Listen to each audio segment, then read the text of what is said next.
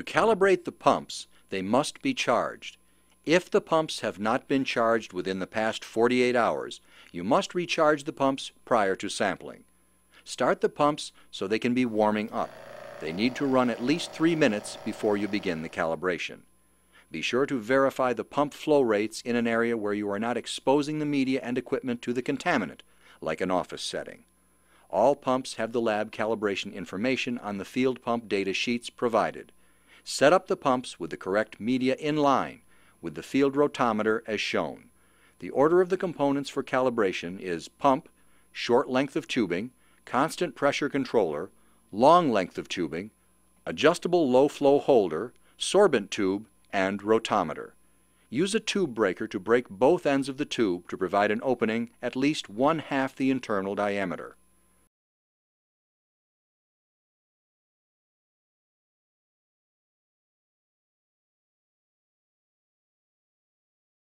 Insert the open sorbent tube into the holder's rubber sleeve with the arrow on the tube pointed toward the holder. If the tube does not have an arrow, then place the end of the sorbent tube with the smallest sorbent section, backup section, into the tube holder toward the pump. Connect the rotameter to the exposed end of the sorbent tube. The adjustable low flow holder allows flow adjustments in the low flow range between 0.1 and 0.5 liters per minute. Do not adjust the pump itself at any time while verifying calibrations. Only the low flow holder should be adjusted. With everything sitting on a level, flat surface, check the ball float in the rotameter. Adjust the flow rate by turning the flow adjustment screw on the adjustable low flow holder until the rotameter indicates the desired flow. Be sure to take your rotameter reading at eye level and use the center of the float for the value. Do not adjust the flow on the pump at this point. Only adjust the flow on the low flow holder.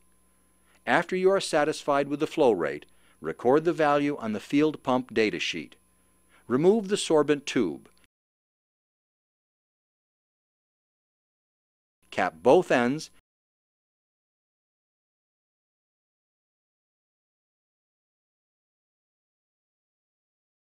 and mark it for use in the post-calibration you will be performing after sampling is completed. Remove the rotameter and attached tubing. Use a tube breaker to break both ends of another sorbent tube to provide an opening at least 1/2 the internal diameter. Insert this open sorbent tube that you will use for sampling. Place the appropriate size tube cover over the sorbent tube and screw it in place onto the low flow holder. Remember, a field blank should be collected for each sample set and should accompany the monitor during all periods except actual sampling.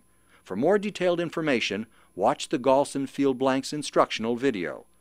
After sampling is completed, turn off the pump, remove the tube cover, remove the sorbent tube, and immediately seal the tube on both ends with the red caps provided. Label the tube.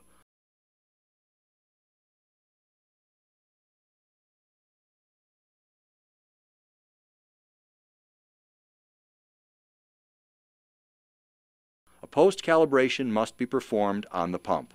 Perform the post-calibration the same way you did the pre-calibration, using the marked calibration sorbent tube, but do not make any set screw adjustments.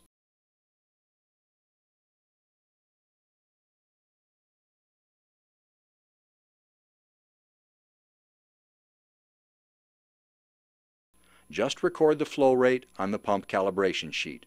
The pre and post rates should be within 10% of each other. If they are, average the flow rates to determine the flow rate to be used to calculate the air volume.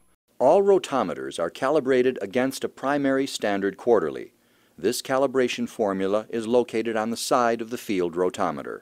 Take the average rotameter reading and plug it into the calibration formula found on the side of the rotameter to determine your actual flow rate. Multiply the flow rate, LPM, by the total time sampled in minutes to get the air volume in liters. Record the total liters on the field pump data sheets and the chain of custody.